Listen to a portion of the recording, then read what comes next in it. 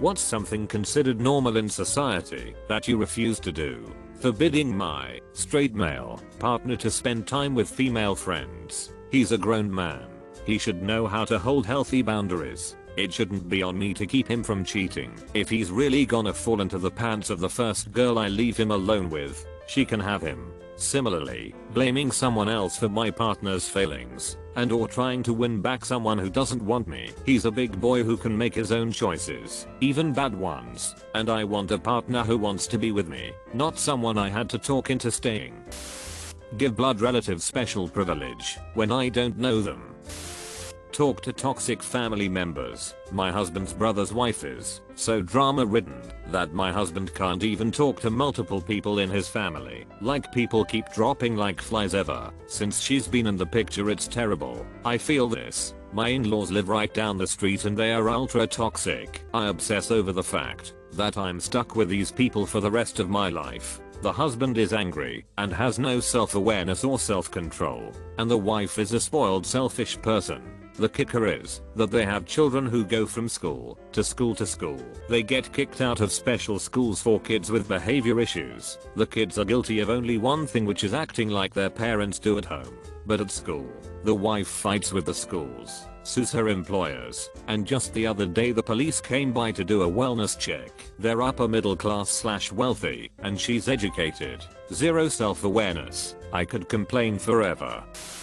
Wear makeup. If I can deal with my face, so can everyone else. People get used to one's default look, so if I don't wear makeup nobody says anything, and if I dress up I get compliments, which, to my thinking, beats putting in a bunch of effort every day and having everyone treat it as normal and then have them comment when I don't wear makeup. Also, I hate the feeling of having stuff on my skin, whether it's greasy, sticky or powdery. It's bad enough having to put up with sunscreen, salt and dust.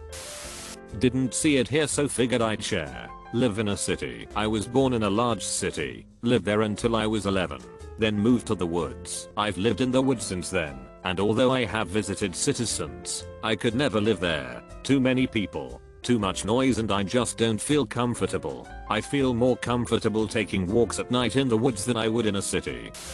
I don't know if it's been mentioned already, but I'll throw in my 5 cents. The need to be available all the time. For example, always having your phone on you. I like going for long walks and leaving my phone at home. I don't feel guilty for missing texts or calls. It's just stressful being expected to be available all hours of the day. I refuse to pay for an autograph of any kind. I've been a book signing or two, but that was because I liked the author. Every famous person I've met has been by total accident. Climb up the ladder and be the boss. I could, but why? Completely agree. I've moved up in companies and taken supervisor type positions. It always comes with a lot more headache with not near enough pay or benefit. I work for a small company now, and the owner / boss is married to the job, and I'm just like, no thank you. I'm cool just maintaining my role as just another spoke in the wheel. I owned my own business and hated the headache. Sold out and kind of drifted along for a couple of years. Got an offer that pays me stupidly well to do the work I love, and working for a boss who practically lives at the office dealing with all the bullshit I hated doing as a business owner. State taxes are due, and there's a dispute over how we file them. Sucks to be you. I'm going home. Machine is broken and somebody needs to spend half the weekend fixing it. Yeah, whatever. See you Monday. To almost quote Spider-Man, point with no power comes no responsibility. One night stands. In timid times doesn't mean anything to me if I can't build a connection first. Have never and will never use a dating app. Share photos of my kids on social media. I find it seriously messed up how much some people share their kids' lives online. I get sharing moments with family, but that can be done via text or holiday cards. Walk in the house with shoes. Why people want to track all the junk from the outside and smear it over the floors, bed, and couch. No thanks. Bore other people with photos of everyday stuff they see all the time anyway. For example, the meal I'm going to eat, the shoes I bought, the place I'm at. Dress for the weather. I dress for whatever environment I'm going to be in the most that day, which is work, indoors. In most cases, if I'm gonna be indoors, I'm not gonna wear a sweater all day. I'm gonna dress to be comfortable in an insulated building with the heat running. If that means I get weird looks for wearing shorts in the winter, so be it.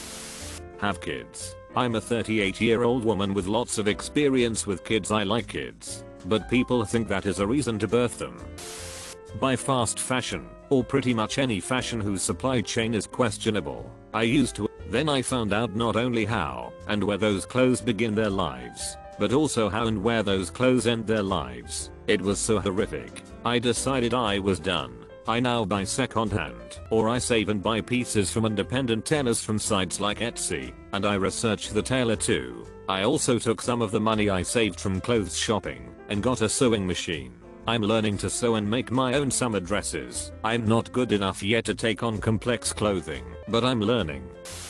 Recording yourself doing an act of charity or a good deed in general completely devalues it the second you hit post. My main counterpoint to this is that it at least allows some form of positive news within a negatively saturated medium. It's a bit of a virtue signal, but it still has a positive impact on the individual and supports a trend of doing good, even if there's a bit of narcissism mixed in. I always get into this argument that the deed has more merit than the motive behind it. People let the good die for the perfect. If you do a good deed with bad intentions, people are still going to judge you poorly, but a good deed was at least done. If you do a bad deed with good intentions, you are still going to be judged even worse. But the world is worse off. Let's say an influencer films themselves giving a homeless guy shoes and a jacket. Even though their intention is get likes and more fame, is the deed less? At the end of the day, the person who needed shoes and a jacket got shoes and a jacket. And maybe similar people will also follow suit. Or possibly the influencer is in a position to do more good with more income. If you think the motive of the deed matters more than the deed, I suggest you spend a winter without the shoes and a jacket and gain some perspective on how important gestures like that are. Regardless of motivation, altruism in its purest form is wonderful, but when people are trying, we have to accept what they are giving in regards to charity. This might be oddly specific. It's wearing flip-flops. I grew up in a tourist beach town. I have never owned a pair of flip-flops in my life. I find them wildly uncomfortable, and people in my hometown look at me like a crazy person when I tell them I don't own a pair. That every time you drink, that you are to get blackout, sloppy, blind, messed up.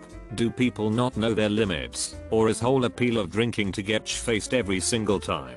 I even bartender for a while, and I still don't get it. I can go the bar or liquor store, get a few drinks, and be done. Walk a straight line to the door, and not slur goodnight to the crowd as I leave. I've only been blackout drunk 4 times in my life. I'm 31. Meanwhile, everyone else I know, 2 hours after the first pop top, are so pissed they can't even sit up.